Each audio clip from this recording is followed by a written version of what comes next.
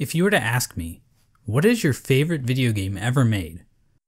I would have to say Cory in the House for the Nintendo DS. But Hollow Knight would be a close second. Hollow Knight was released on February 24th, 2017 by Team Cherry, an indie game studio based in the mythical land of Adelaide, South Australia. Over the past 3 years, Hollow Knight has become an indie darling. The game has sold over 3.5 million copies. It was the opening game at ADGQ 2019. There's a Hollow Knight book, a line of plushies, t-shirts, nicotine patches, nuclear warheads, and even vinyl records for all you goddamn hipsters. Team Cherry had one goal when making Hollow Knight. They wanted to create a world that allowed players to get completely lost in exploration. We can see this desire in Hollow Knight's design. The levels in Hollow Knight are massive, with secrets and rewards hidden in every nook and cranny. Be that powerful charms, special abilities, or The game's navigation system requires the player to work for their map, forcing them to make a stronger mental image of the world in their head. Christopher Larkin's score and Ari Gibson's artwork lend to this as well, creating an atmosphere that the player won't want to leave. But there's one aspect of Hollow Knight that keeps people like me coming back: the world building.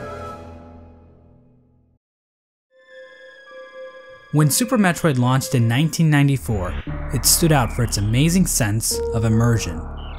Now in 1994, I was busy not being alive, but I've watched enough YouTube video essays to know that this game was a big deal.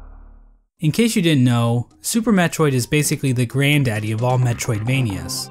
That's why they're called Metroidvanias. Now in Super Metroid, there are moments that give the player a sense of depth.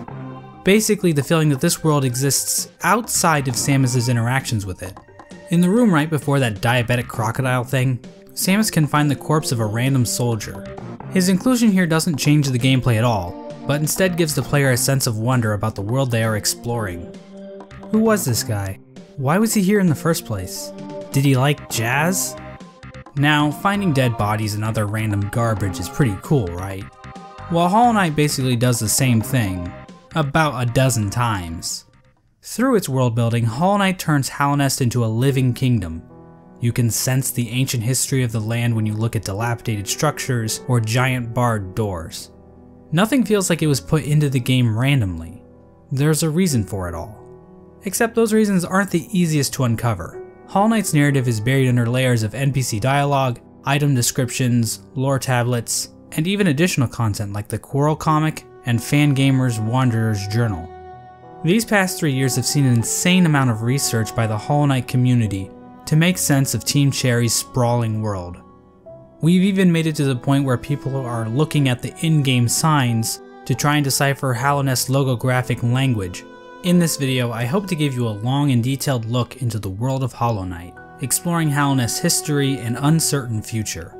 When I'm not busy making surprisingly accurate Super Smash Bros. Roster speculation videos, or insightful podcasts about beloved subjects like the Donkey Kong Country television series, or whatever this was supposed to be, I'm usually making videos about Hollow Knight. And while I am a seasoned Hollow Knight lore expert, I cannot confirm that every musing or theory presented in this video is completely correct. I highly recommend checking out the lore section of the Hollow Knight Wiki if you want a more neutral explanation of Hollow Knight's lore. But if you're too lazy to read, then I suggest you sit back, order some Domino's pizza, or just grab a block of cheese from the fridge, and enjoy the mostly complete lore of Hollow Knight. It's a simple fact of life that every human worships a god, be that technology, ideologies, or in rare cases, God. As it turns out, the bugs in Hallownest pretty much operate in the same way. From the Mosskin born from the dream of a giant slug, to the emo kids of the ancient civilization who literally worship the darkness, there is no shortage of things to worship in the world of Hollow Knight. Our story begins with a creature very much worthy of worship. A creature born from the carcass of a worm. The carcass can still be found in the Kingdom's Edge, and it's our only good look at what worms actually looked like. At the time Hollow Knight occurs, it is suggested there are no worms left in the world. They were incredibly long creatures that featured little to no limbs.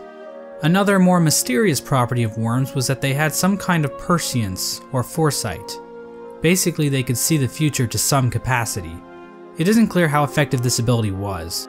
Considering how the entire race went extinct, this foresight ability must have been pretty shit. Getting back to this particular worm carcass, it is explained that this worm traveled across the distant mountains and wastelands beyond Hallownest.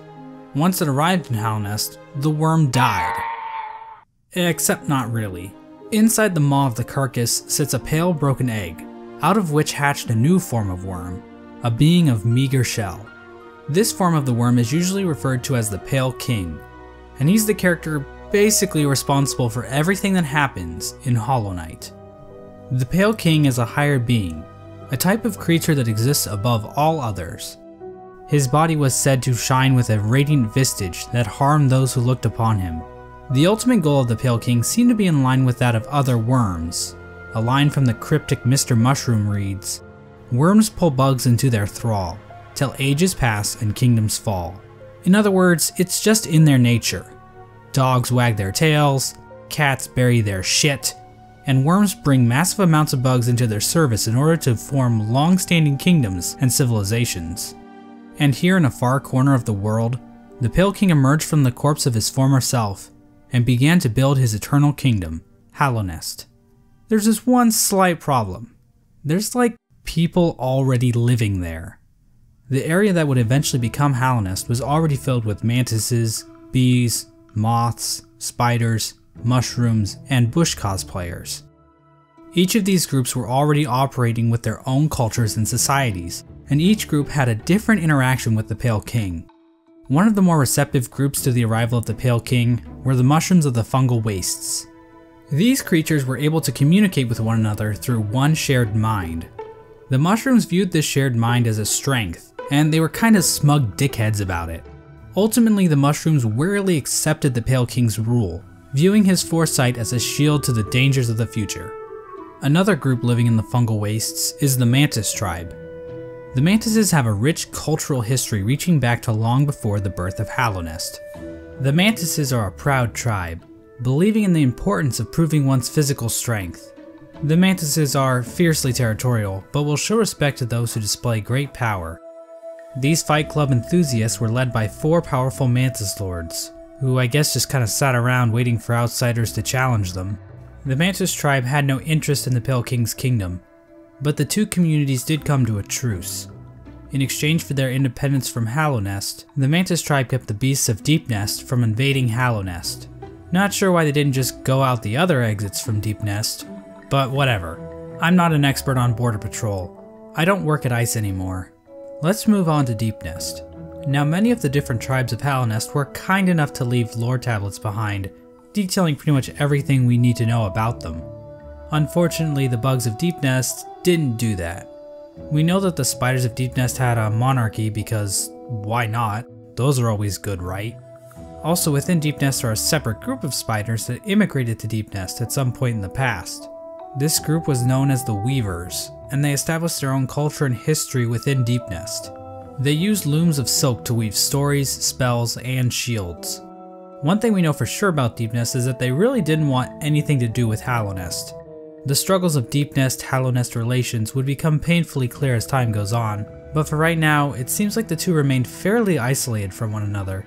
Another section of pre-Hallownest includes Greenpath. Now, as far as we can tell, the mushrooms, mantises, and spiders of Deepnest didn't worship any higher beings.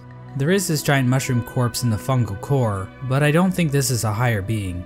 I mean, who the hell would want to worship a fat-ass mushroom? Fat-ass slugs? Now that's dope.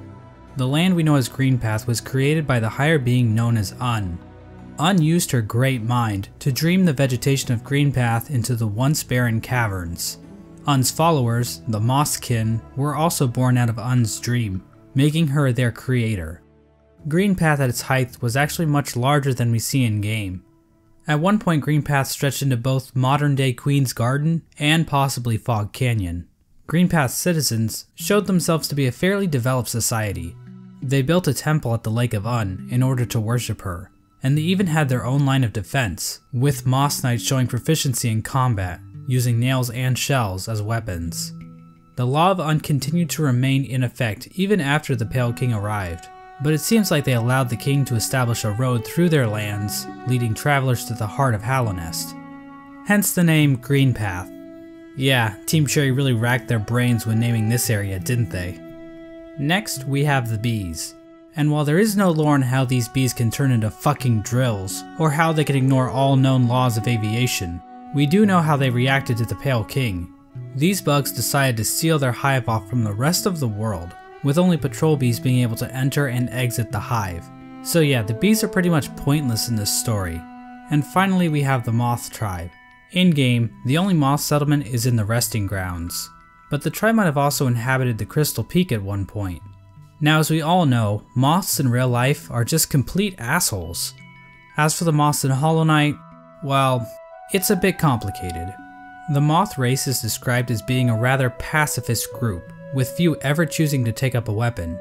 During the Pale King's reign, the moth race delved amongst dreams and the dead, displaying the importance of remembering those who have passed, as well as learning how to shape dreams themselves.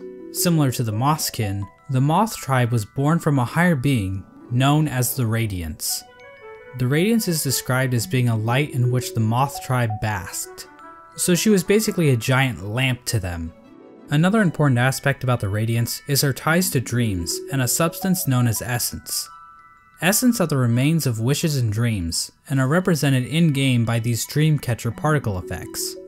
Essence can take the form of whispering roots, as well as dream ghosts, both of which are memories taking root in the world. The Radiance appears to be a creature made of essence, but she isn't the only higher being to give off essence. Un has green particles, the Pale King has grey particles, and this sexy character named Grim gives off fiery red particles. However, the Radiance appears to be the main god when it comes to dreams, even if other gods also dabble in the dream realm. Getting back to the Moth Tribe, it is their interaction with the Pale King that we need to discuss.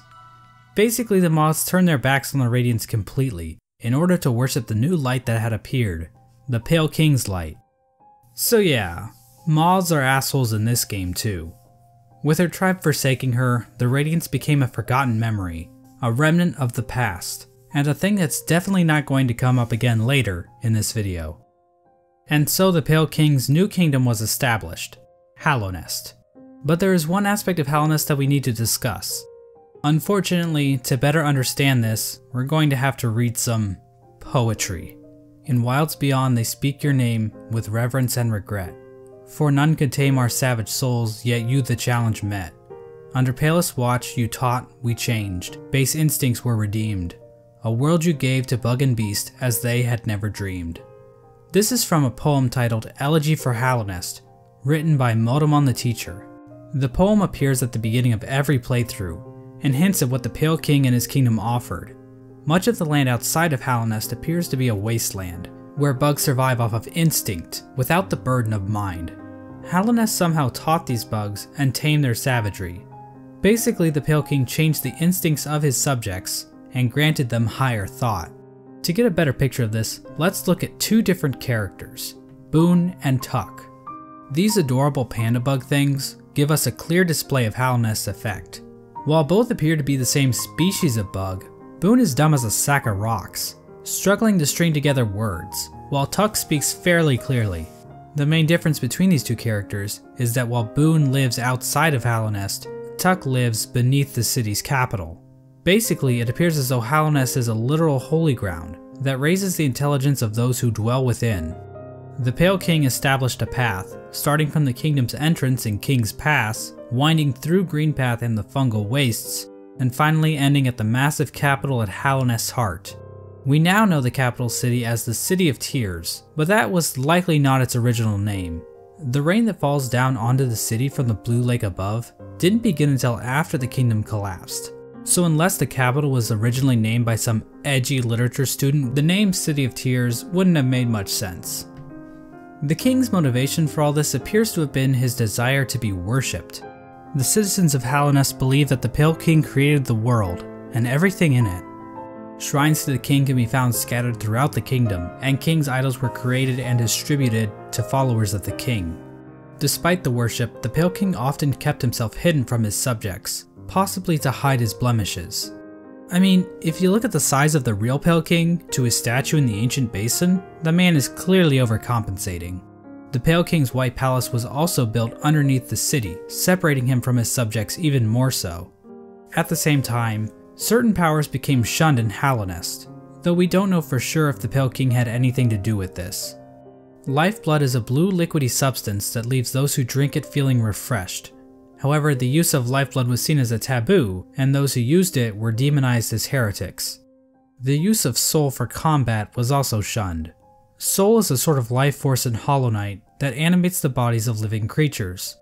But some characters are able to control the soul of others to conjure powerful spirits. But aside from a few exceptions, no citizens of Hallownest ever use this power. However, the Pale King didn't rule alone. There was another higher being in the mix, a being known as the White Lady. The White Lady is a weird brute-like being that can be found in the modern-day Queen's Gardens. She is encased in a strange cocoon, and we know very little about her. With as much exposition we get for the Pale King, there is next to nothing on the White Lady. But one thing we do know is that she likes to breed. Like, a lot. The White Lady would often retreat to the Queen's Gardens, an area of land once controlled by the Mosskin. How exactly she walked around and actually went places is a lore question too deep for even my expertise. The White Lady is also known as a pale being, along with the Pale King. What exactly are pale beings? Well, we don't know for sure, but they seem to stand out even amongst higher beings, as being even more powerful. I know that's a little confusing, so let's try using an example. I'd say that regular higher beings are like a TP-Link Archer C7 AC1750 wireless dual-band gigabit router, while pale beings are like the Asus RT-AX88U AX6000 dual-band 8X gigabit Wi-Fi router.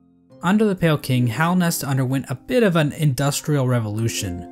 He ordered the construction of the stagways, which were used to transport passengers and goods. The Forgotten Crossroads and the storerooms above the City of Tears were used to store goods that traveled along these stagways. The king also ordered the construction of the tramways, because literally no one is safe from the threat of automation. A tram was built between the Forgotten Crossroads and the resting grounds. A second tram was built from the kingdom's edge across the ancient basin over to Deepnest. And then a third tram was started in Deepnest and attempted to go further into Deepnest. Not sure how useful that would have been to the bugs of Hallownest, but whatever. The Pale King's a smart guy, I'm not gonna question him. But anyway, the Pale King's super smart plan to build a tram in Deepnest ended up getting a few of his tram workers killed. The bugs of Deepnest rejected the Pale King's attempt to build a tram in their territory, further cementing the poor relations shared between the two groups. Aside from convenient fast travel, regular pathways were also used to cart goods around the kingdom. From this was born probably one of the most important groups in Hallownest, and perhaps even all of fiction. An elusive guild of bugs, simply known as the Menderbugs, took to maintaining the various signs scattered throughout Hallownest. From the journal entry of one Menderbug, we can catch a glimpse into their ancient and unknowable minds. Dear, dear diary, isn't life just the most beautiful thing?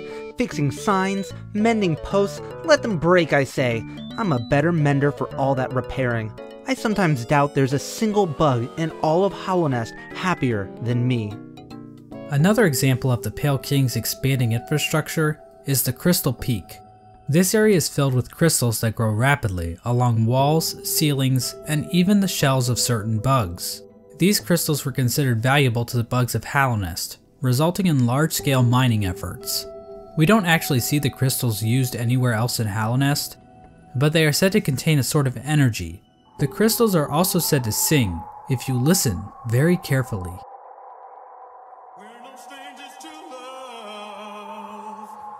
You know the rules, and so do. In terms of military, Hallownest's first line of defense appeared to be a group simply known as the Five Great Knights. The members of this esteemed coalition were Ogrim, Hagamol, Zamir, Drya, and Isma. For being so important, most of the information about these knights has been lost to time. Ogrim is the knight we know the most about, since he is one of the few knights still alive during the events of the game. Ogrim expressed a great amount of loyalty towards the king, and he maybe had something going on with Isma, but we really don't know. Hagamol was known for his sense of humor and his soft-spoken voice, but at the same time, he was also dummy thick. Mysterious Amara arrived in Hallownest from a serene land, bringing with her a collection of delicate flowers. At some point, she also got into a relationship with a mantis, but not just any mantis, a daughter of one of the mantis lords. So yeah, it seems like these great knights were slaying in more ways than one. All we really know about Drya is that she was fierce, caring, and wise. As for Isma, she was described as being kind. She also appears to be some sort of weird plant life form, but there's no information on where she's from or what her powers were. The 5 Great Knights play an important role in the Champion's Call, the Knotted Grove, and the Battle of the Black Worm. We have no idea what these events were or how they affected Hallownest, but they sound cool nonetheless. During Hallownest's reign, there was another strange area that seemed to exist separate from the Pale King's rule. Carved out of the corpse of an ancient bug, an area called the Colosseum of Fools was constructed, and it was a destination for warriors from outside Hallownest. The sole purpose for fighting in the Colosseum appeared to be simply for glory, with a mysterious figure known as the Lord Fool overseeing the combat. We don't know when the Colosseum was constructed or if the Pale King was involved, but one of his servants, the Pale Lurker, became a champion in the Colosseum, perhaps indicating the Pale King's approval. And finally, there was the Royal Waterways, where the fecal excrement of the kingdom was washed out into the fungal wastes. This area saw the rise of a species of parasite-like creatures called the Flukes. The Flukes spawned from the Fluke Marm, a giant monster with cavities in which tinier Flukes live. There really isn't too much lore involved with the Flukes, but I do need to point out that the Fluke Marm is canonically a MILF. Like, that's not even debatable. The sky is blue, 2 + 2 = 4, and we all want to fuck this thing. And so this was the kingdom of Hallownest at its height. Hallownest was a vast kingdom connected by a network of stagways and tram stations. The bugs of Hallownest mourned their dead on the resting grounds, engaged in commerce using Geo, the de facto currency of the region, and a thriving capital located in the middle of the kingdom. The Pale King had succeeded in crafting a full-blown society, but we all know there are pitfalls to living in a society. As a suspiciously knowledgeable hunter points out in his journal, the Pale King had created a population of weak and pathetic creatures. The bugs of Hallownest did not hunt for their own food and had become complacent with their comfort. This is even more obvious with the east wing of the capital. These greedy members of Hallownest's high society became complete cowards, obsessed with riches and plum from excess wealth. The bugs living in Hallownest Prime looked quite different than the instinctive simpletons they once were. Their savagery had been replaced with intelligence, and through that intellect, they gave the Pale King the devotion and service he desired. And while there were a few snags along the way, they were shining times for the king and his subjects. Resting at the threshold of Hallownest is a strange lore tablet, proclaiming Hallownest to be the last and only civilization. It calls Hallownest an eternal kingdom. This appears to have been the Pale King's goal, for Hallownest to stand against a wasted world as a final beacon for civilization. And that was the Pale King's ultimate folly, to think that he could succeed where so many others had failed before. Long before the Pale Kings or the Barry Bensons of the world, the land of Hallownest was controlled by an ancient caste. Hints of Hallownest's history are littered throughout the land, with the most notable examples being the Soul Totems and Arcane Eggs. One sect of these ancient bugs didn't worship a god like the Pale King or any lord, but instead a dark and mysterious substance known as the Void. This ancient caste once also tried to lay claim to the entire land of Hallownest, but they too failed. In his quest to conquer all of Hallownest, the Pale King had made an enemy long forgotten, an enemy that was about to be remembered. I mentioned earlier that the Moth tribe entirely forgot about the Radiance in order to worship the Pale King, but that isn't quite true. Memories of her still lingered, and hushed whispers of faith kept the Radiance alive. At the summit of the Crystal Peak, a location known as Hallownest Crown, a strange collection of glyphs can be found. Joining these glyphs is a statue of the Radiance, presiding over the kingdom below. This old summit is the sole standing shrine left to the Radiance. This was built in order to keep the memory of the Radiance alive. The Radiance's light began to appear in the dreams of Hallownest citizens. This light manifested itself in an infection that ravaged through the kingdom's tunnels. Those infected would fall into a deep sleep and awaken with broken minds. Some of the lesser bugs tried to resist the Radiance's light, which only resulted in them being consumed by it even more so. Many infected bugs lost their wills and began attacking bugs that weren't infected. The infection also twisted the bodies of its hosts, causing them to bloat and occasionally develop orange cysts on their bodies.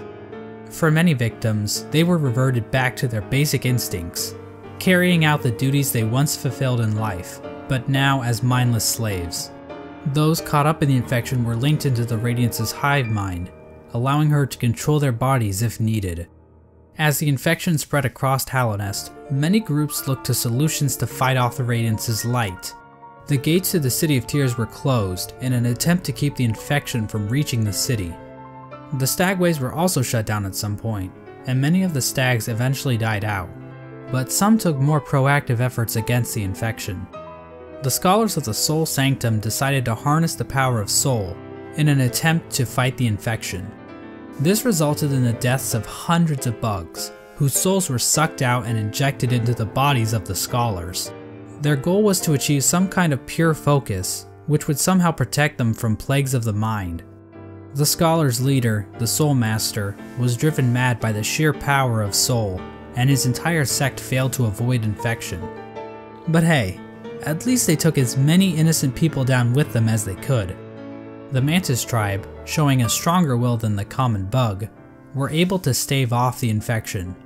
However, one of the 4 Mantis Lords turned against his sisters. He and his followers took in the infection willingly, as it gave them more strength and courage. At some point during all this, the Traitor Lord and his followers were exiled from the Mantis village, eventually taking up residence in the Queen's Gardens. The Traitor Lord's daughter ended up dying at some point. This is the same Mantis that was in a relationship with Zamir, one of the 5 Great Knights, but the Mantises rejected their union because of Zamir's outsideness. As a gamer, this type of prejudice is all too familiar, and honestly, it makes me sick. With the 5 Great Knights completely useless to fight against the infection, the Pale King devised his own scheme. A scheme involving a strange substance known as Void. As I mentioned earlier, the Pale King's White Palace was built in an area called the Ancient Basin, but his castle wasn't the only noteworthy thing down there. At the bottom of the Ancient Basin was the entrance to a pit known as the Abyss. Within the Abyss was a lake composed of void. The Pale King realized that this void could be given form, as evidenced by an imprint of such deep within the Abyss, possibly left there by the ancient civilization that predated Hallownest. The Pale King devised a workshop in his palace, where he placed void in armor shells imbued with soul, creating servants known as King's Molds and Wing Molds. These void creatures were somehow imprinted with the desire of the Pale King, so that they would serve him. It isn't clear when the Pale King started making these creatures. There is evidence to imply that even common bugs were aware of King's Molds, but the point is, the Pale King turned to the void in order to create another creature, one that he believed could contain the Radiance and her infection. He tried to create a pure vessel. The Radiance's infection needs its host to have a will and a mind in order to enslave it. A pure vessel would be a creature made of void designed to lack those features. The Pale King believed that by harnessing the void inside a pure vessel, he would be able to stop the infection and keep Hallownest lasting eternal. But his method for creating this so-called pure vessel was incredibly cruel. This is where the White Lady and her King Kong-sized libido come into play. These 2 higher beings engaged in a union of some kind, resulting in the creation of several eggs that were dropped down into the Abyss. There, the void seeped into these eggs, corrupting the offspring of the Pale King and the White Lady. This act resulted in the creation of the vessels. The vessels are not technically considered to be alive. They are shells created from the Pale King and White Lady that have been filled with the void. Within each vessel is a shade, a completely void being hidden behind the face of the vessel. Vessels are also non-gendered, I guess because they're dead or something? I'm not sure if that's how that works, but whatever. I'm not an expert on these kinds of things. I don't work at ICE anymore. Thousands of vessels were created during this process, but only one was chosen as the pure vessel. This particular vessel, chosen by the Pale King, was deemed the Hollow Knight, and was taken away to the White Palace. But I want to take a bit of a closer look at this part of the story. There are a number of questions and theories surrounding this moment that I really want to dig into. The big question surrounding this moment is, why was the Hollow Knight chosen over any other vessel? One common theory is that the Pale King took these vessels back to the White Palace and evaluated them using his giant collection of buzzsaws. This theory is probably the least likely explanation. It kinda exists just to explain the buzzsaws, which is quite the mystery, I'll admit, but doesn't really mesh with the vessels very well. How does being good at Super Meat Boy prove that you are a worthy vessel? And while thinking about logistics in a game about magic bugs is never a good idea, how exactly did the Pale King transfer these thousands of vessels to his palace without characters like the Dung Defender finding out? So this means that the Pale King probably made his decision without taking any of the vessels out of the Abyss. So how did the Pale King make his evaluation? I think the best explanation comes from a theory I originally heard from a user named Golden Flower Fan. Basically, the vessels were hatched down at the bottom of the Abyss, and the first one to make it to the top was chosen by the Pale King. In a memory of this event, we see vessels falling from above back down into the pit of the Abyss. Perhaps these vessels weren't being cast down into the Abyss, but fell while trying to escape out of it. The lore tablet outside the Abyss appears to support this theory. It reads, "Our pure vessel has ascended. Beyond lies only the refuse and regret of its creation. We shall enter that place no longer." This tablet was likely written right after the Hollow Knight was chosen, considering that is when the entrance to the Abyss was sealed off. The tablet proclaims that the pure vessel has ascended, or in other words, climbed out of the Abyss. And while cut content should never be considered canon, I would just like to point out that an earlier version of this tablet, found in the game's code, was even more explicit about this. It read, "From below, our pure vessel has ascended." But how does making it to the top of the Abyss first prove that the Hollow Knight is somehow a perfectly hollow vessel? Well, I think this whole concept might just be a misconception. What if the Hollow Knight wasn't any different from the other vessels? All the vessels were made in the exact same way after all. The idea that the Hollow Knight was somehow more hollow than the other vessels comes from the fact that there were so many vessels created in the first place. If they only needed one, then why create so goddamn many? I mean, this is like Octomom on steroids. Well, these are bugs we're talking about, so it would make sense that multiple offspring would come from one egg. And it might have been a precaution to produce multiple vessels in hopes that at least one would be able to successfully escape the Abyss. Now another explanation could be that the Pale King just yeeted other vessels that made it to the top first, after determining that they weren't hollow, which would better explain why so many were created. Ultimately, the exact details aren't super important, but I do find it interesting how many different interpretations can be pulled from this part of the lore. After the Hollow Knight was chosen, the Pale King sealed the doorway to the Abyss, leaving the discarded vessels to rot away in darkness. These actions were not taken lightly by the Pale King or the White Lady. Both participants expressed shame in what they did, but saw no other option to save the kingdom. But the vessels weren't the only poor saps sealed away in the Abyss. There's also a lighthouse that was built on top of a naturally formed spire, its light shining down on an ocean of abyss below. Inside was one of the Pale King's royal retainers, who was left in charge of keeping the lighthouse turned on. So this brave soul was willingly sealed in a dark and dangerous tomb for the rest of his life, just so he could not pull a lever. Well, at least he was living with purpose. With the Abyss sealed and the Hollow Knight chosen, the Pale King's plan was beginning to come together. The Hollow Knight was raised and trained to prime form, causing it to grow several times its original size. We don't know exactly why this happened, but I guess the Hollow Knight is just a grower and not a shower. We know that the Hollow Knight was trained to use a nail, but why was this even necessary? One possible explanation is that the Hollow Knight needed to protect itself in case an intruder tried to kill it. You know, like the player. Or perhaps this was important in the process of containing the Radiance. Unfortunately, the details of that are never fully explained. The Hollow Knight might have somehow focused the Radiance inside itself, but Team Cherry gives us no explanation of how that might have worked. But that still wasn't enough for the Pale King. Additional seals were needed in order to protect the Hollow Knight's physical body while the Radiance was trapped inside of it.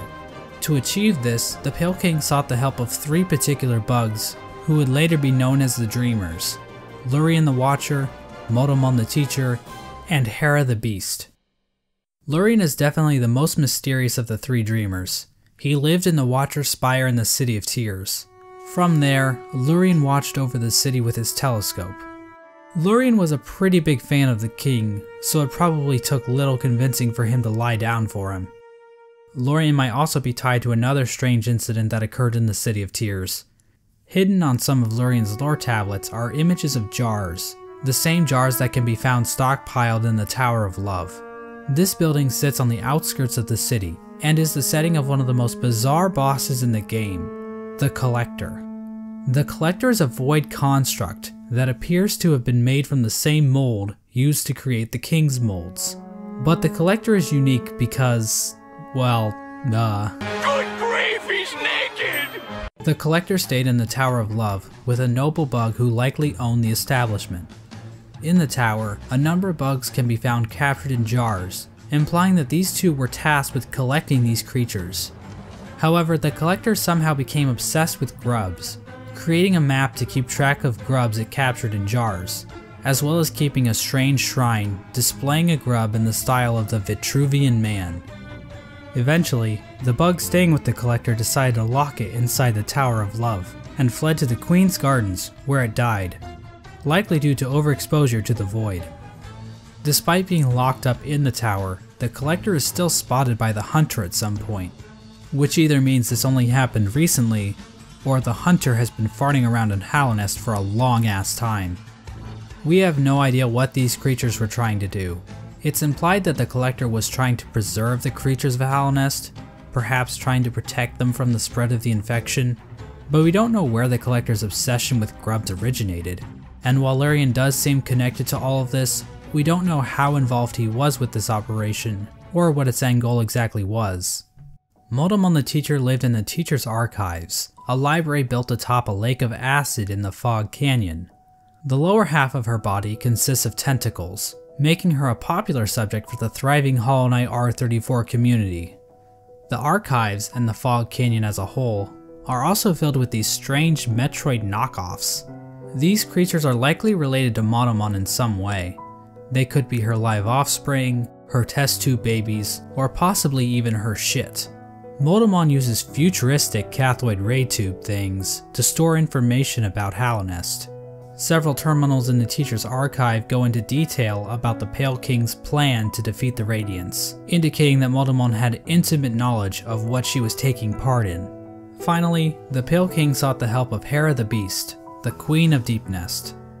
Now, as I mentioned earlier, relations between Hallownest and Deepnest were kinda not great.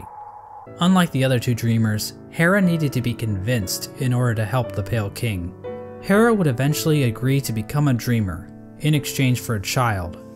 The Pale King agreed, and the two engaged in a dalliance, which is a fancy way of saying they totally boned.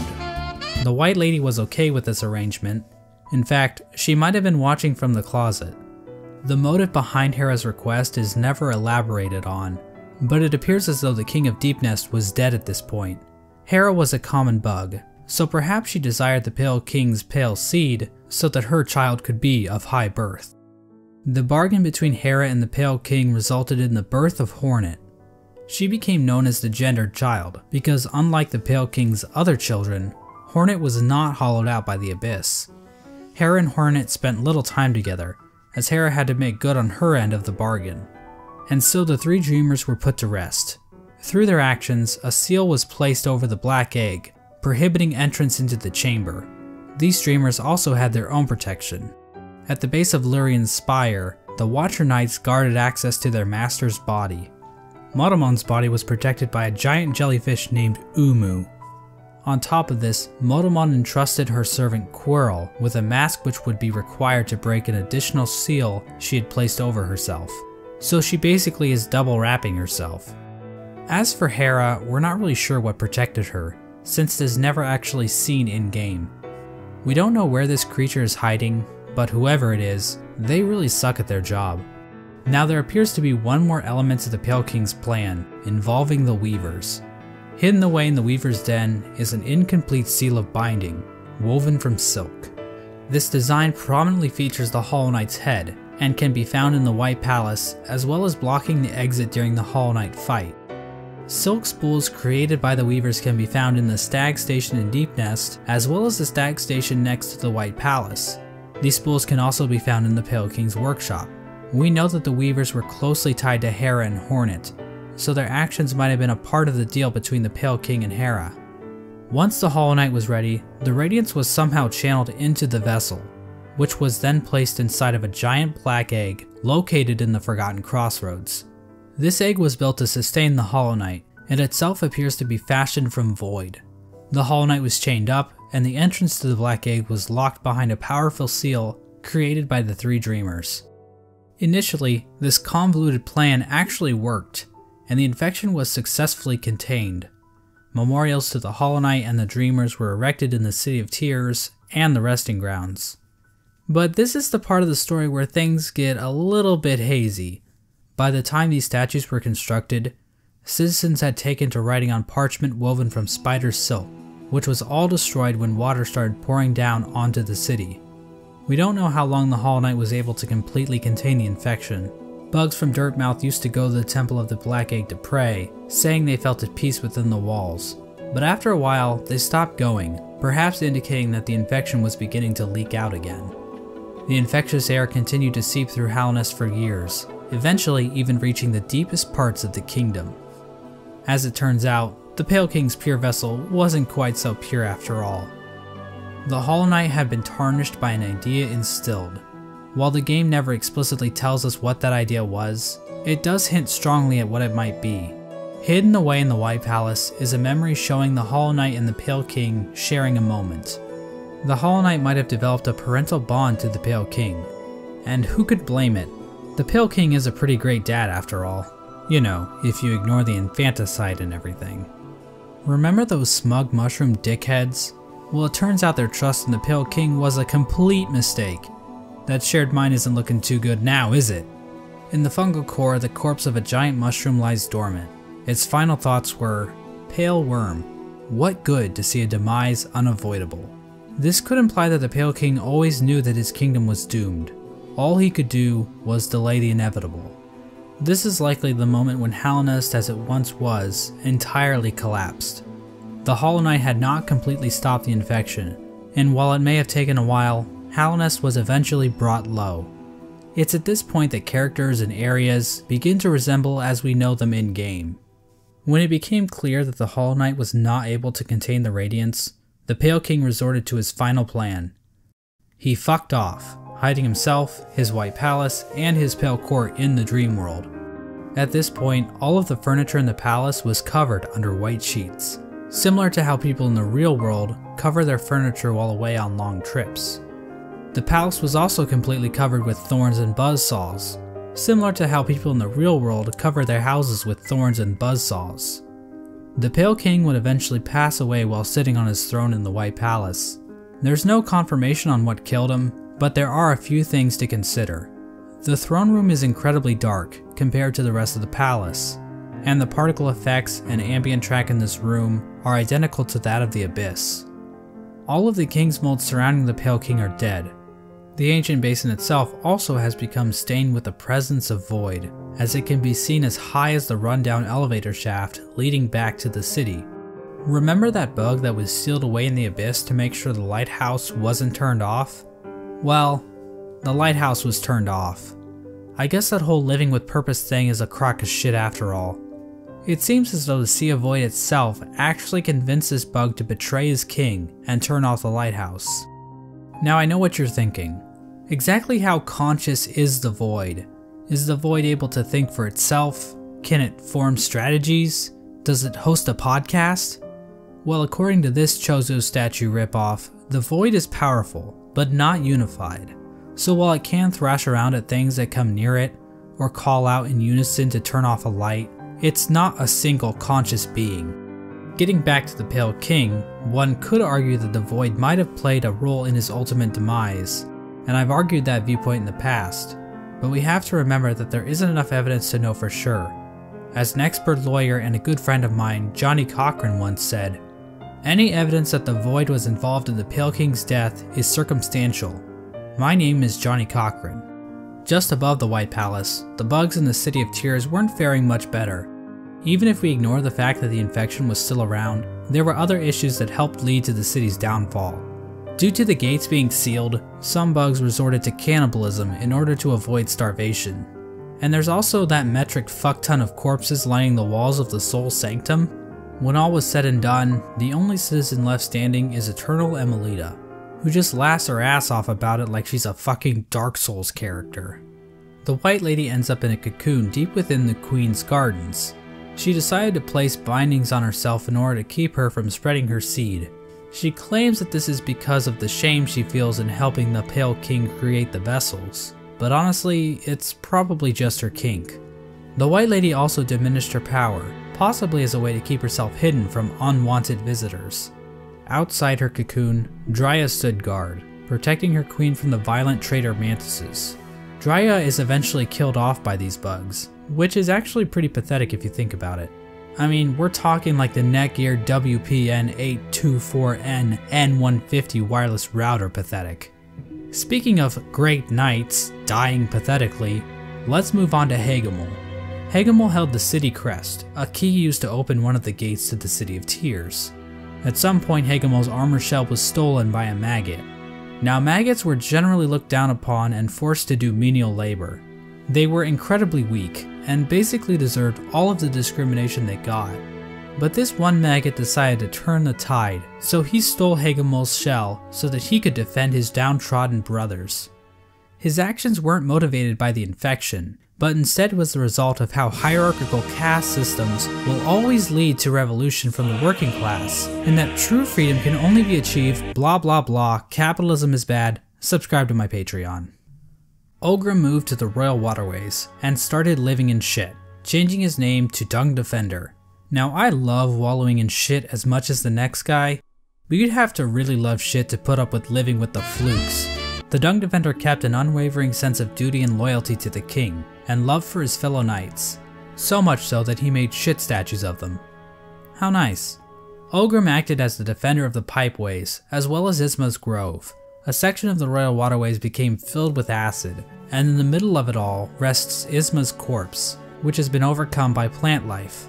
Isma is likely the one responsible for this acid blight, but we have no idea what happened to her. Hornet's whereabouts during this time are fairly mysterious. We know that she departed Deep Nest and didn't return until the events of the game. At some point, she took to guarding Hallownest from intruding warriors, as well as the cast-off shell in the Kingdom's Edge.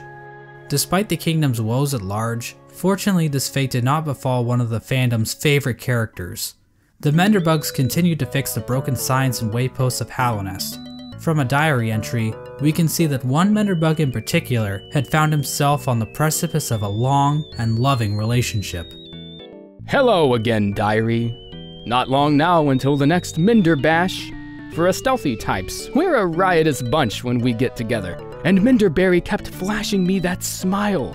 It might be time to muster my courage and act on it. I love my home and my life, but sharing it with another? Why, that'd be the berry on top. Greenpath also underwent some changes during this time. The Mosskin were waiting for Un's call, which would bring them back into the dream they were originally born from. But for some reason, Un's strength deteriorated. We don't know why this happened exactly. Was it due to the White Lady claiming part of her kingdom? Was it somehow due to the infection? Some Mosskin believe that Un went into hiding, but it appears as though Un is, in fact, calling to her children. But many of the Mosskin are unable to hear her call. Instead, many Mosskin seem to have taken the Radiance's infection into their leaves, which might explain why Greenpath became overgrown with vegetation despite Un's deteriorating powers. Mossy vagabonds even openly chose to forsake Un and worship the Radiance.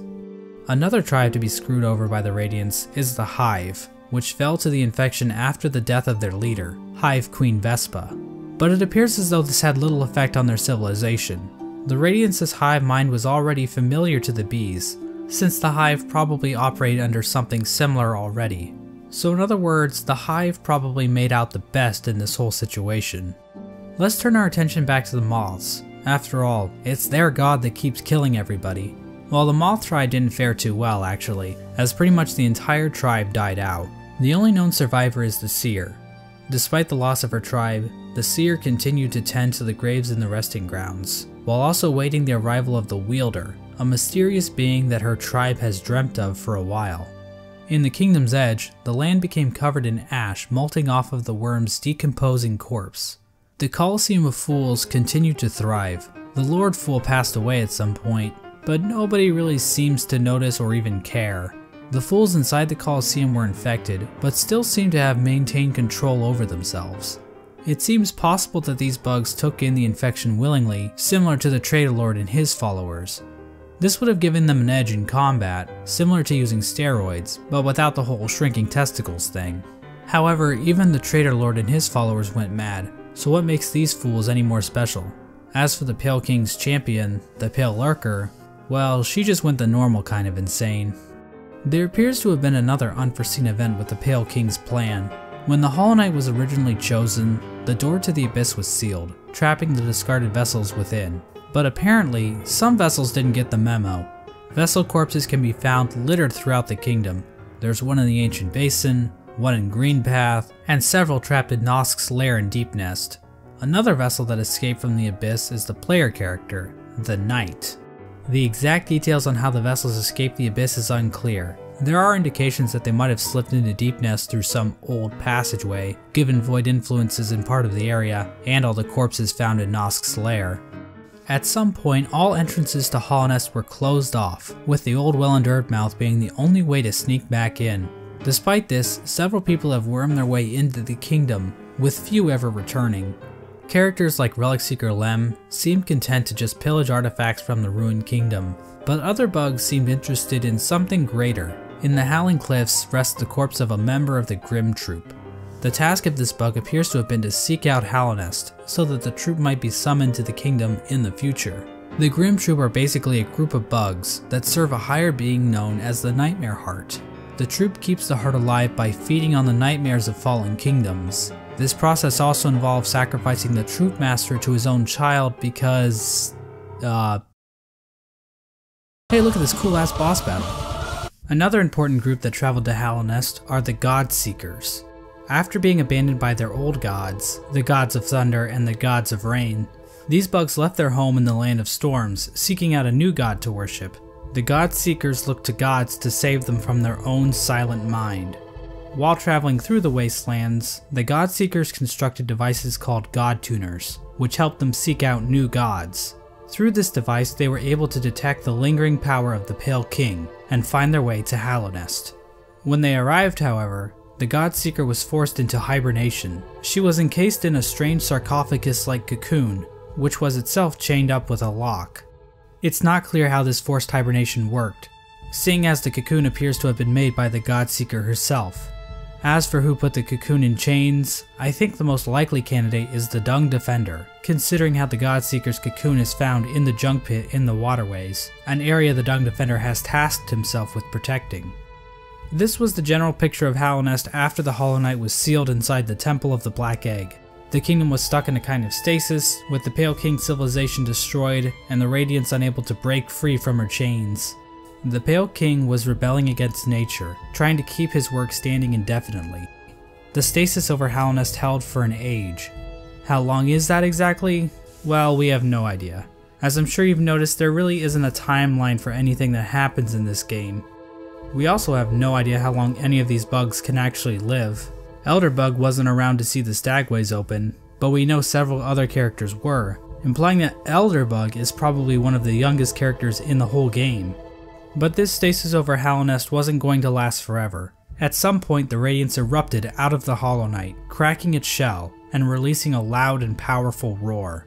The amount of infection leaking out of the Hollow Knight became even greater. The many corpses that lined the roads and cities of the kingdom sprang to life with the amplified power of the infection. This strengthened infection prompted the departure of the Weavers back to their old home. Now this old home might actually be Farloom, the kingdom in which Hollow Knight Silksong takes place. But the amount of knowledge we have about Silksong right now is pathetic, so I'm not saying that's confirmed or anything. This is also around the time that Quirrell arrives back in Hallownest. His memory of Motomon appears to have been clouded due to his time outside of Hallownest. These events are depicted in the Quirrell prequel comic, which also shows an image of the Hollow Knight with a pre-cracked shell. This could mean that Quirrell's arrival happens roughly the same time the Hollow Knight's shell cracks. At around the same time Quirrell arrives in Hallownest, we also see the arrival of the player character, who is commonly referred to as the Knight. The Knight was one of the lucky vessels that was able to make its way out of the abyss. Somehow the Knight ended up venturing beyond Hallownest and into the wilds beyond. It's implied that the Knight was called to Hallownest by either the sealed Hollow Knight or the Radiance within. Regardless, once the Knight shows up and yeets itself off this cliff, the actual game of Hollow Knight finally begins. Now, there's a lot of details we could get into. Hallownest is full of NPCs and bosses, each with their own stories to tell. But to be honest, I don't think we need to go through all of them, since their stories are relatively straightforward. For example, let's look at the Brooding Moloch. So why is the Brooding Moloch brooding? Because all its friends are dead. And there you go, that's the lore for the Brooding Moloch. Also, it's the only character in the game with a visible asshole. Now, did you really need me to explain that to you? Probably not. So instead, I'm just going to talk about the interactions relating to Hollow Knight's main story. The Knight is eventually noticed by Hornet, who lures it deep into Greenpath. There, Hornet attempts to kill the Knight, claiming that she knows what it would try to do. At this point, Hornet views the Knight as being too weak. After the fight, Hornet can be found in the City of Tears, next to the statue of the Hollow Knight.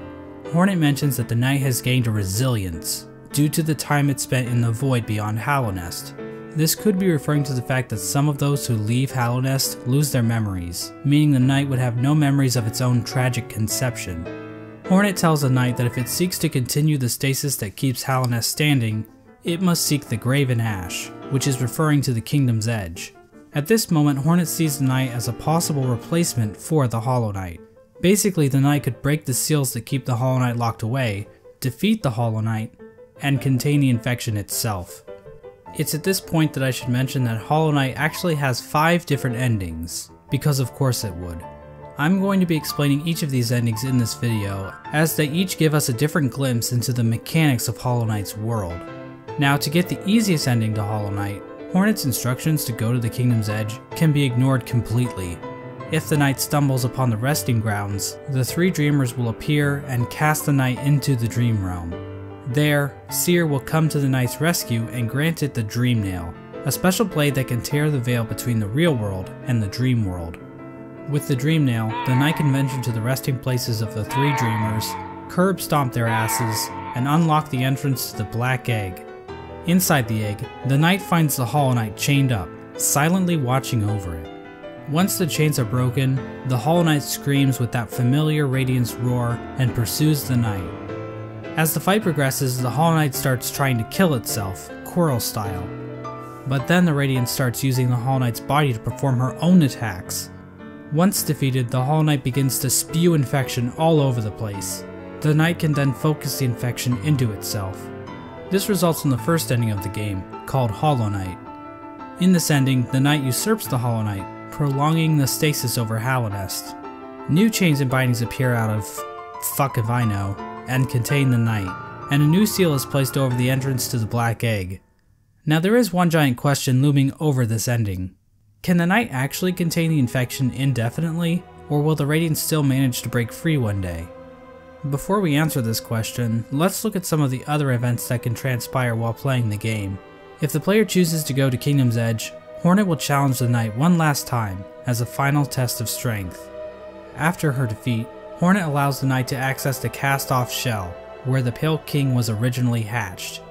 By interacting with this egg, the Knight's shell is marked with the King's brand, technically making the Knight the new ruler of Hallownest. With the King's brand, the Knight can now open the entrance to the Abyss and discover the place of its birth. When leaving the Abyss, the Knight can encounter Hornet again, where for the first time, Hornet suggests that there are actually 2 outcomes the Knight can enact. She tells the Knight that it can either prolong Hallownest stasis, or face the heart of the Kingdom's infection. Within the Knight, Hornet sees a chance for change.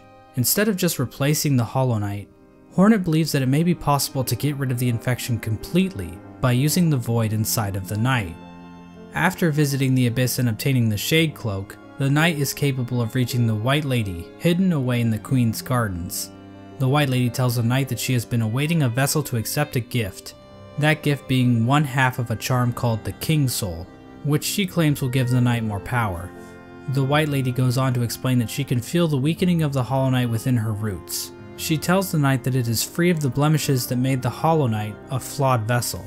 From this dialogue, it is implied that the Knight truly is a pure vessel, capable of containing the Radiance successfully. But it's not quite that simple, so we're going to have to dig a bit deeper into this. Basically, we're going to need to answer a simple question. What exactly does it mean to be a Hollow Knight?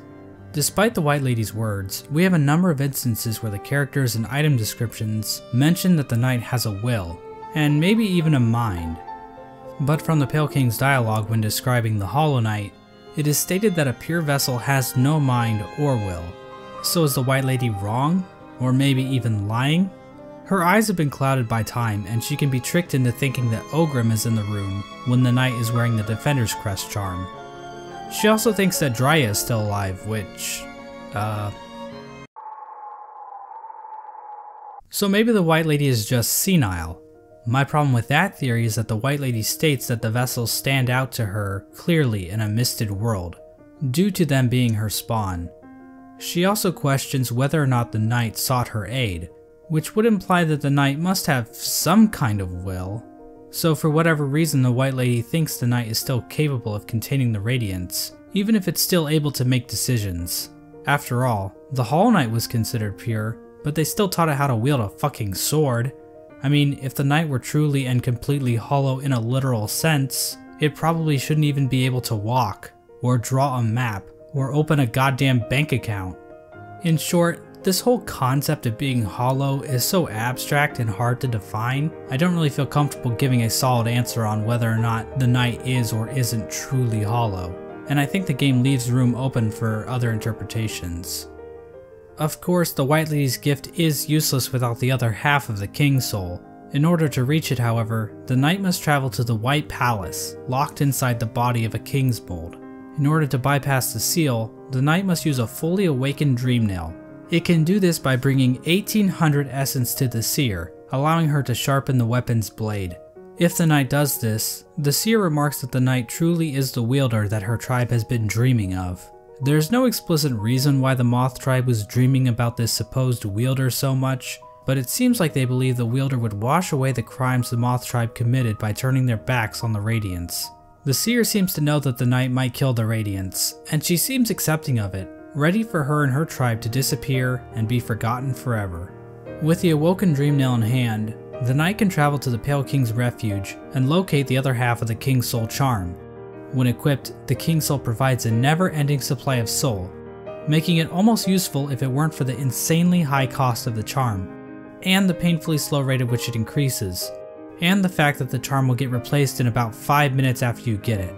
The King Soul charm itself symbolizes the union between two higher beings. To me, this implies that the King Soul is a representation of a vessel, which also was created by the union of two higher beings. With the King Soul in their inventory, the Knight now gains access to an area in the Abyss called the Birthplace. In this massive pile of vessel shells, the Knight can find a giant egg. Dream nailing the egg allows the Knight to access its own memory when it was cast down into the Abyss. From viewing that memory, the King Soul charm is replaced with the Void Heart charm. The recollection of this event allows the Knight to come to terms with the void inside itself. Once the Knight has the Void Heart, the Shades in the Abyss no longer attack it, and that strange creature that gives the Knight the Shade Cloak calls it the Lord of Shades. In other words, the Knight has now bound the once fragmented void under its own will, allowing it to control the void in a powerful new way. With the union of the void, the Pale King, and the White Lady, the Knight has gained a strength before unseen. It is with this charm that 2 additional endings become unlocked. Hornet will now be standing outside of the Black Egg, offering to help the Knight should the opportunity arrive. Midway through the fight with the Hollow Knight, Hornet rushes into battle, subduing the Hollow Knight and piercing its shell.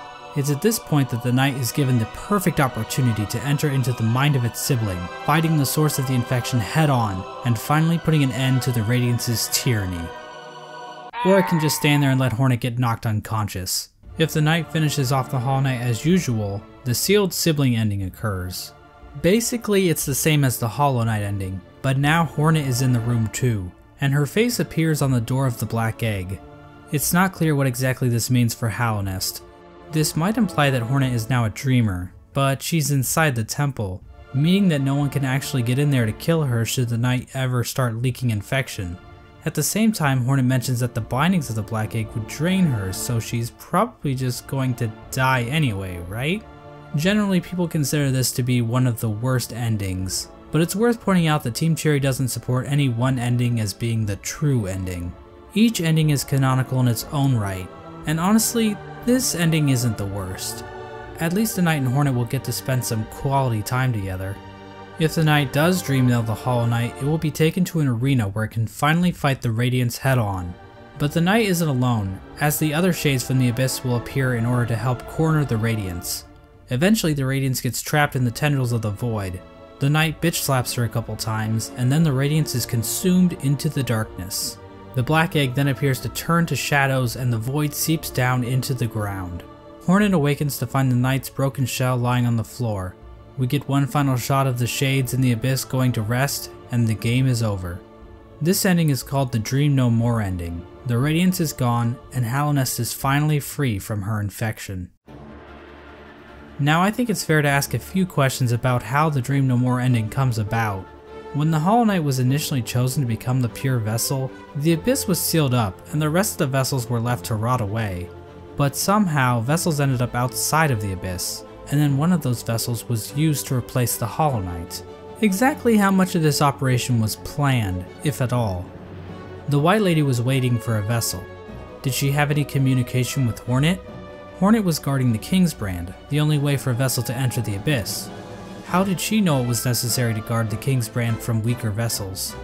Hell, if the vessels did escape the Abyss by themselves, wouldn't it be pointless to guard the King's Brand, since the vessels could just creep back into the Abyss the same way? I'm not going to provide any good answers to these questions, because God forbid I answer anything in this entire video. But I do want to point out that no plans to actually produce the Dream No More ending are explicitly stated in-game. So we can only speculate as to whether or not the White Lady or Hornet, or maybe even the Pale King, knew that they could defeat the Radiance by creating a Lord of Shades like the Knight. Regardless, the next two endings were definitely not planned. In fact, the last two endings that were added in the Godmaster update almost feel out of place. The Godseekers basically hijack everything to the point where you don't even have to enter the Temple of the Black Egg to beat the game. That's like beating Mario Bros without ever seeing Bowser. But on the other hand, the Godmaster endings basically reinforce that Hallownest does not exist in a vacuum, which can help the world of Hollow Knight feel more real, because what else is reality but just a bunch of random chaotic stuff happening all the time? If the Knight finds the Godseeker in the Junk Pit, it will be able to enter her mind and refight all the bosses in the game. This is part of the Godseeker's ritual. They basically attune to the resonance of gods through ritual combat. This allows them to ascend their minds higher, and eventually, through the use of godly focus, achieve communication with the god sleeping in Hallownest's heart, the Radiance. Now I know what you're thinking. That's a pretty convoluted little religious practice they have going on here. What's next? Are they going to start measuring the Knight's Theon levels? It's pretty complicated, but the point is, these Godseekers have some serious capabilities to fuck things up in Hallownest, as we're about to see. As the Knight makes it further and further through the four Pantheons, the Godseekers get closer and closer to making contact with the Radiance, locked away inside the Hollow Knight. At the end of the fourth Pantheon, the Radiance makes herself aware in this strange reunion cutscene between the vessels. But she isn't the only one to make an appearance. The Void itself appears to go on the attack, rising up to meet the Radiance's call. It's at this point that the final challenge, the Pantheon of Hallownest, becomes available. The Godseeker finally acknowledges the Knight as being more than just a simple cringer, and they begin to watch the Knight more intently. After defeating like a bazillion bosses in the final Pantheon, the Knight finally comes face to face with the Absolute Radiance, a stronger, more enhanced version of the game's final boss. Finally, the stage is set. After roughly 40 minutes of intense agony and tedious boss battles, the Knight has finally reached the ultimate enemy responsible for the destruction of Hallownest, Truly, this will be a battle for the ages. But first, let's check in on our old pal Debug. As it turns out, he's still alive when the knight arrives in Hallownest, and he's still fulfilling his duty after all this time. Let's take one last look at his diary. My lovely diary. Someone's gone and broke my favourite sign, right there at the top of the crossroads. It keeps happening too, but you know, I just can't get mad about it. I should be thanking them, really. More chances to fix that beautiful, complex sign, and I've stocked up on spare parts, so I've no fear it'll ever stay broken for long. Unfortunately, the only way to ever read the Debug's diary is to kill him in cold blood. I'm not sure why Team Cherry thought this was necessary, but the general consensus on Reddit is that they are bloodthirsty warmongers, so it checks out. But at least Debug's last moments will be spent fixing one of his favorite signs in the Forgotten Crossroads. It's comforting to think that his final seconds of consciousness were spent in total bliss, before we sent him hurtling into the infinite chasm that is Oblivion. Well anyways, the alternate fight between the Knight and the Radiance plays out differently than in the vanilla ending. This time around, the Knight is not accompanied by any shades. Instead, after defeating the Radiance, the Knight seems to transform into this monstrosity. Now this creature goes by many names. The God of Gods, the Lord Shade, the Devourer, the Void Entity, but I don't really like any of those, so I will just call him Bill. Bill proceeds to completely annihilate the Radiance in spectacular fashion. We are then treated to the Embrace the Void ending. Bill comes back down from the sky, dropping into the rest of Godhome. The Godseeker starts to get pulled into Bill by Void tendrils. We then cut to the Godseeker in the junk pit. Void starts leaking out of her eyes, and it appears as though Bill is making an escape back into the real world, which is probably a bad thing? Finally, we see Hornet standing outside of the Black Egg as the infection begins to disappear from nearby vines. Hornet hears footsteps coming from inside the Black Egg as the Hollow Knight reveals itself to her and the two prepare for combat. So from this cutscene we can see that the Radiance's death in Godhome actually did kill her for real, meaning that the infection over Hallownest is now gone. This means the seals inside of the Black Egg probably wore off, allowing the Hollow Knight to escape its prison. In other words, the Embrace the Void ending is a goddamn cliffhanger, and we have no idea how Team Cherry plans to follow this up. The Hollow Knight is running loose in Hallownest, and the Knight has transformed into a raging void monster that might try to destroy the entire kingdom, or at least what's left of it. What's even more strange about this ending is that the announced sequel, Hollow Knight Silksong, doesn't seem to be related to this ending at all, but that's a whole different shit show. Obviously, the biggest mystery surrounding this ending is the appearance of Bill. Did this creature exist in the void already, or was it somehow willed into existence by the power of the Godseekers? Did the Knight turn into this thing, or did it just become a part of it? Examining a statue of this creature and other forms of the Knight grant the player a Hunter's Journal entry for an ancient artifact called the Void Idol, which might imply this creature might have been worshipped by the ancient civilization. But again, that's pure speculation. We don't know what this worship of Void exactly looked like. Maybe the Void they worshipped took the form of something more sinister. There is one thing we know about this monster though. It's weak to flowers. Yes, these things. As it turns out, those delicate flowers that Zamir has stockpiled up her ass are actually useful for something. They contain a strange power that even deters the White Lady from touching one. The Godseeker, however, is dumb enough to accept a flower from the Knight. If the player does this, instead of Void being released out into the world, this flower pulls a no you, and the Godseeker and Void disappear into thin air. The flower itself is described as giving off a pale light, which appears to connect it to the pale beings. Like I said before, pale beings appear to be some form of top tier gods. As of right now, we are only aware of two, the Pale King and the White Lady, but the fact that Zamir brought these pale flowers from a faraway land implies that there are definitely more of them out there. Another small hint of the existence of pale beings are the pale ore items that can be found all over Hallownest. Did these come from the Pale King, or possibly some other pale being? And what exactly are they? Are they poop? In general, the Godmaster endings appear to be doing a lot of setup for future Hollow Knight content. Like I said before, Hollow Knight Silksong doesn't seem to connect to these events on the surface, so we are in a bit of a bind when trying to discuss what these endings actually mean for the greater narrative Team Cherry is building. There's definitely a lot more to consider about what the Pale Beings are and what properties they possess. And we also have plenty of questions surrounding the Void and how bugs have interacted with it in the past. It almost feels like we are looking through a keyhole, trying to grasp onto the totality of Team Cherry's creation. How powerful are creatures like Bill and the worms?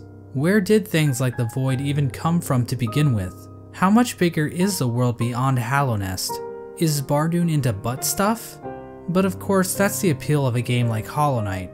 Having all of the answers to every question would just ruin the mystery of the world. Plus, if we didn't have questions like this to waste our time on, then what else would we be doing with our lives?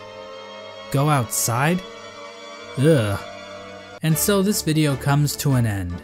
Now I know the average attention span of a YouTube viewer is 9 minutes, so let me leave you with a few takeaways. 1. Hollow Knight is a game about bugs. I know this may come as a shock, but it's true. Watch the video again, and this time, pay attention. You'll notice right away, I promise. 2. Murdering your own babies might not be such a good idea after all. I mean, this is obviously just my interpretation of the game's lore. Other people might have different views on the subject of murdering babies, and every opinion is valid, so I don't want to step on anyone's toes or anything. 3. Menderbug is fucking dead. 4. Nothing is certain. This video probably has a few flaws in it. Trying to construct a cohesive narrative with the information found in Hollow Knight isn't exactly straightforward.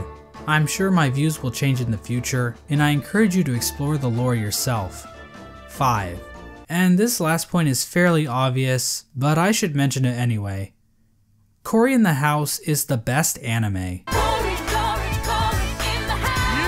It's a party every week, baby. Cory, check it out. That's right, I'm in the house. He's gonna shake it up and change it. Shake it up. Take it all and rearrange it. Just a little bit. Got a new plan on the sand. We've got Cory in the house. Party! Cory in the house. I'm your man.